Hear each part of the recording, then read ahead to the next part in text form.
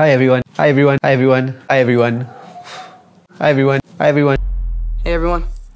Today I'm going to be reviewing the 20mm f1.8.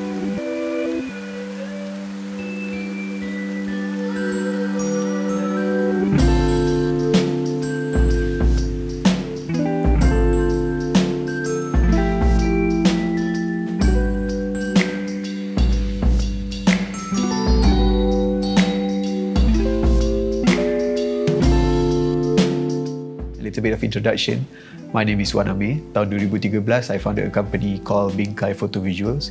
Kita orang buat wedding, kita buat portraiture, kita orang buat small advertising on social media, dan banyak lagi lah. So shameless plug over there. So if you want to check out our website, our Instagram, our Twitter, it's all down the link below. So back to the lens. The 20mm f1.8. The current setup that I have right now is the A7 III coupled with the 28mm f2. I also have the 55mm and 85 1.8. So why do I like this lens so much? It's super small actually. Kecil dia. Taklah kecil gila kan. Tapi kecil lah juga for what it is. 20mm f1.8 tak banyak manufacturer yang ada.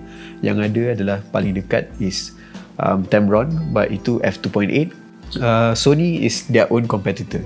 So G Master 24mm tapi yang tu f1.4, but bear in mind harga yang tu adalah RM6,000.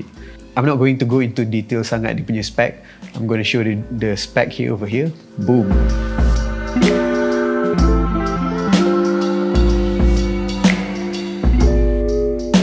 Okay, dan saya akan compare very closely with the 28mm f2 yang saya ada instead of the 24 sebab saya tak pernah pakai pun 24. Boom.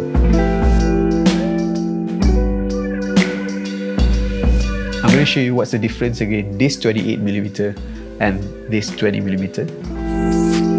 Alright, currently I'm using the 20mm f1.8. The field of view dah berubah. It's supposed to be a lot wider. Tripod is in the same place. I'm sitting at the same place. Okay, let's talk about vlogging. So kalau vlogging, biasanya orang pegang kamera macam ni. Okay, sekarang saya tengah pegang kamera. So I like how it looks. It's wide enough untuk nampak environment. The autofocus performance sepatutnya yang terbaik lah sekarang ni. This is a very new model. It's supposed to have the newest and latest technology. Okay, saya cuba lagi sikit. Saya keluar. Saya masuk. Saya keluar. Saya masuk. Saya ke depan. Yeah, talking about this, the minimum focusing distance of this is very impressive. I'm like super close dalam 2-3 inci to the lens and I'm pretty sure it's still in focus. Alright, I think that's it for my review. I'm really digging this lens so far. The 20mm 1.8, the autofocus is super fast, the image is super sharp, the minimum focusing distance is super close. Tell me what you think about the video. Do you like my setup? If you like it, press like. If you love it, press sub. If you dislike it, press dislike twice. Alright, ciao chin ciao guys.